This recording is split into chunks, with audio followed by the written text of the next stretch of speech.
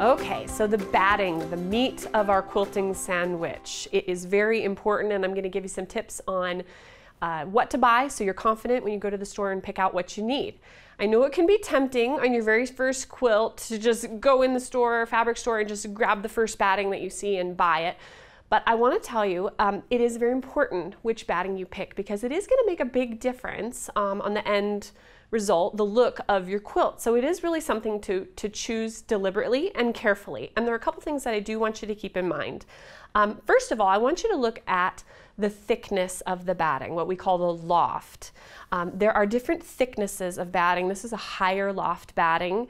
These are thinner loft battings. I've chosen a thinner loft batting for my quilt, for my baby quilts that I stitched up, because I really like that kind of flat, sort of crinkly vintage look. That really fits my aesthetic and my style. So I picked a flatter batting, but there are also sort of, puffier options as well. So that's something to consider and be aware of. All battings are not the same.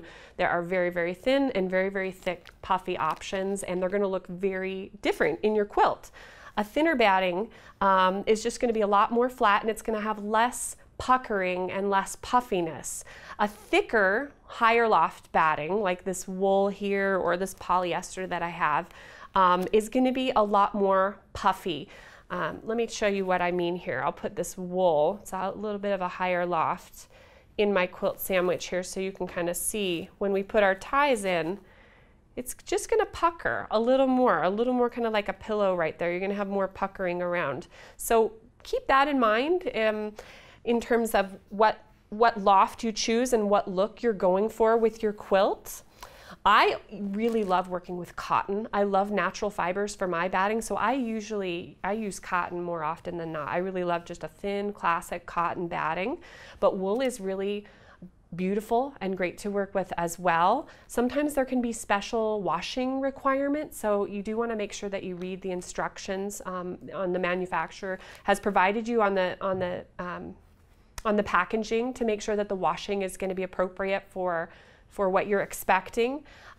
So cotton and wool. There's also polyester, and polyester as a synthetic man-made material does behave a little bit differently than a man-made material in a batting. First of all, it's not going to shrink and it's not going to flatten at all over time. So the thickness, that puffiness of a polyester batting, it's going to stay that puffy even after years of use. So keep that in mind. Some people really don't prefer that look. Personally, I just really like the thin kind of look. I don't like a puffier sort of quilt look. Some people do. Just keep it in mind. It's important to consider. The other thing that I want you to keep in mind, and you're going to need to read the manufacturer's instructions on your packaging here, is you want to pay attention to how far apart, how dense the manufacturer is recommending that you quilt or tie your quilt, because that does make a difference in the longevity of your quilt. You don't want it to fall apart. You want to make sure that you purchase a batting that's appropriate for the distance.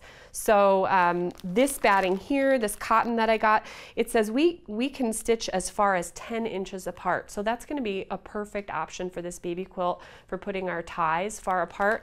This polyester batting here recommends quilting distance 2 to 4 inches. That's pretty close. It's telling us we need to have stitches at least every 2 to 4 inches in order for that batting to stay intact over time. That's not really going to be an appropriate choice for this quilt, because we're not going to be doing a lot of dense ties or quilting. We're going to kind of be doing sparse ties.